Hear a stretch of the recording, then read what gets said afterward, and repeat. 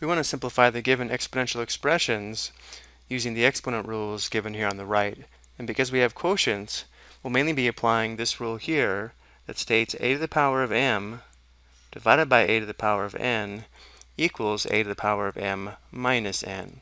So if the bases are the same and we're dividing, we subtract the exponents, and it's always the exponent of the numerator minus the exponent of the denominator. But we're also working with negative exponents, so let's go ahead and review this rule and this rule as well. 1 divided by a to the power of negative m equals a to the power of positive m. One way to think of this is to put a to the m in fraction form by putting it over 1, and then if we have an exponential expression, if we move it across the fraction bar, in this case up, it'll change the sign of the exponent. And the next rule is just an extension of this. A to the power of negative n divided by b to the power of negative m equals b to the power of m divided by a to the power of n.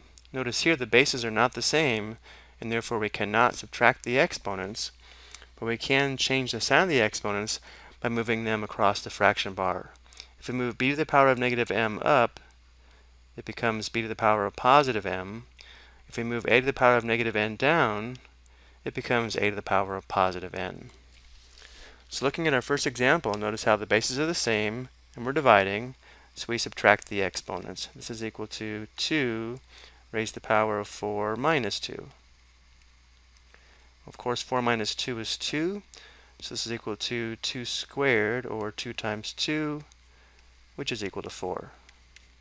Before we go to the next example, though, let's explain what's happening here when we subtract 2. If we expand 2 to the 4th, that would be 4 factors of 2. If we expand 2 squared, that would be 2 factors of 2. Notice here we have common factors between the numerator and denominator.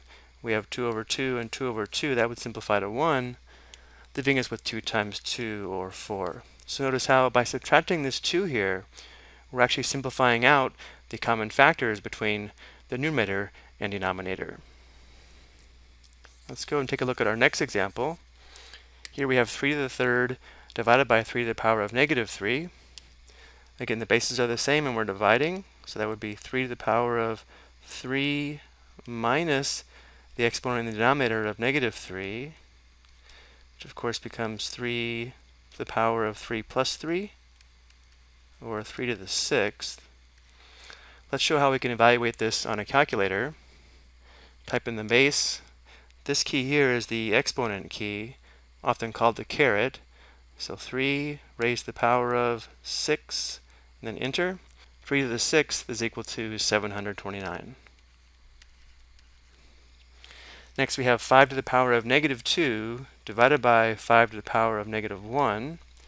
Again, we're dividing, so we subtract the exponents. This would be 5 to the power of negative 2 minus negative 1, which becomes 5 to the power of negative 2 plus 1, or just 5 to the power of negative 1. It's not considered simplified if the expression contains a negative exponent. So to make this exponent positive, we can think of this as being in fraction form. And if we move 5 to the power of negative 1 down to the denominator, it'll become 5 to the power of positive 1. So we'd have 1 divided by 5 to the power of positive 1. But an exponent of positive 1 is not needed. If there is no exponent, it's assumed as positive 1. So this is equal to just 1/5. And finally, our last example, we have 4 to the 4th divided by 4 to the 4th. So we have 4 raised to the power of 4 minus 4, which should be 4 to the 0 power.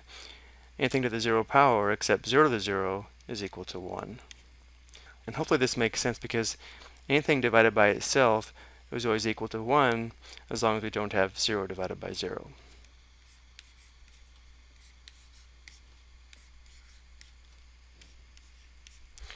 I hope you found this helpful.